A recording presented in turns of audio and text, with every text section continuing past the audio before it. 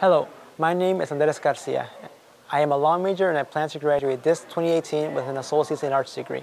I have volunteered my time with the good people at First Lecture to help you gather and offer some advice for you to have a successful college experience. But unlike high school, college is neither mandatory nor free. Recent studies by the American Association of Community Colleges show that only 20% of full-time community college students earn a degree within 3 years. The longer it takes you to complete a degree, the better the chances you'll get discouraged and simply drop out. This is all pretty much all common sense stuff, but for some reason, it's just stuff we don't want to deal with during our senior year.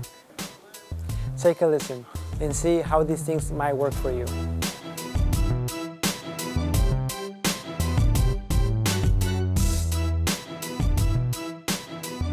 The only way you're really gonna know what college is about is once you get on college campus.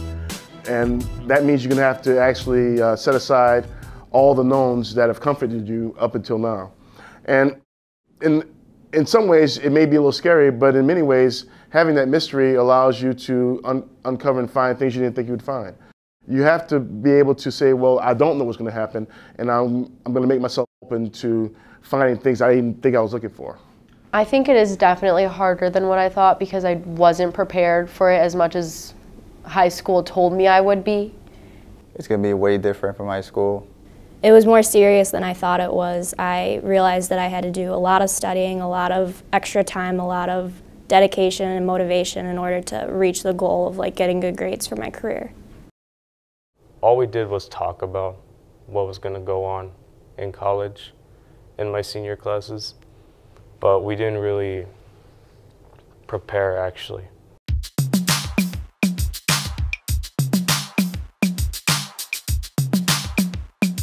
No one's telling you to come to class, and no one's making you go. So you have to do that for yourself. In order to be successful in college, you really have to dedicate your time and effort all into all of your homework and just making an effort reaching out to your teachers when you don't understand the concept, and that's on you to do. Getting into good study habits is really helpful because then once things get hard, you'll have that to fall back on. I think also getting into the habit of really being proactive about your work. If you've got questions or if you've got problems, you yourself email your teacher, go in and stop by. Those habits will really be helpful as you get to college because you'll have to stand up for yourself and ask your own questions. And not rely on anyone else. Once you're familiar with that, and if you do that when you're in high school, then you'll be that much more comfortable doing that in college.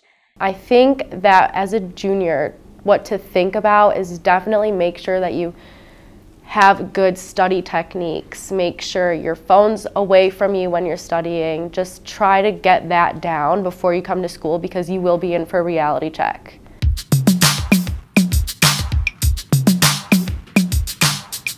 Freedom really isn't free, and you give the student the freedom to set their own classes, to come and go as they please, and then the student believes, okay, well, this is really easy. But this is really like a microcosm of life. You can do anything you want, but you have to find a way to self-govern and self-regulate your desires and your determinations. You're really gonna have to be the bus driver in your life now. That transition from having somebody do it for me and me doing it for myself, I think it's a very profound lesson. I think it's a lesson that many students appreciate once they master that freedom, because it seems like it's easy, but it's really not. I'm doing this for me and not for anyone else. I'm putting in all my time and all my money. Since I don't have to be here, I want to be here to learn and put and get a better career in life. Well, education is important, so. Because you see your parents, they didn't have education, that you see how they struggle with just working a regular job. And people with degrees, with better jobs, live way better. There were a lot of things that kind of took a turn in my life when I started college. I realized that I couldn't just do my homework for a half an hour and get by with some good grades like high school. I had to put in countless hours and late nights, and I had to do a lot of extra work besides what my instructors told me that I needed to do in order to keep my grades up, in order to learn the concepts, in order to do well on my exams. There were a lot of adjustments that I had to make on my own and learn myself. The most important subject that you'll ever encounter as a college student is yourself.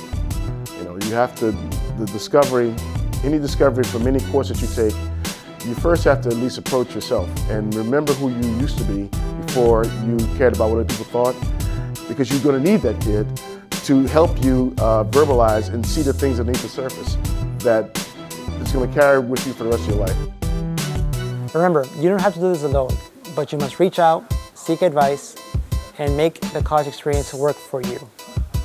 Good luck.